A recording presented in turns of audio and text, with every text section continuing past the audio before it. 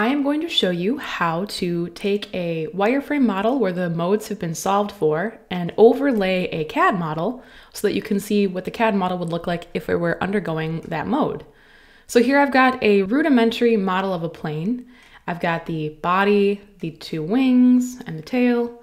And if I go into my section, I can see the modes. So here's a mode I can click and drag. It's like the first mode.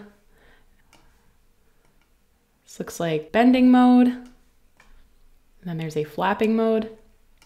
So if I wanted to overlay the CAD model, I could right click and go to component visualization. And assuming that your components and your coordinate system is set up properly, I can import this CAD model. I'm going to click and check this on. You'll be able to see it here and click OK. Now, if you're thinking, well, the wireframe model is moving, but the CAD model is not, that's okay. I'm going to fix that. So what I'm going to do is right click and go to animation settings. And at the very bottom, there's something called automatic geometrical. If I click that, you can see that it's now projected onto the nearest nodes of your CAD model. And we're seeing what the whole plane would look like if it were deformed. If I want to get rid of these white lines, I can right click and go to undeformed model and uncheck lines and go to deformed model and uncheck lines. So now I've got my plane, and I'll do even one better. I'm going to add some color.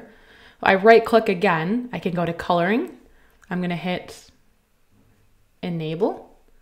And now I've got a color scheme based on the highest and lowest points of deformation. I can also overlay modes. So let's say I have mode 3 and I want to see how it compares to mode 2. And you'll notice that as I drag it forward, at the tooltip, it says main, and if I drag it to the back portion, it'll say overlaid, and little black dots should appear kind of on the half of the screen.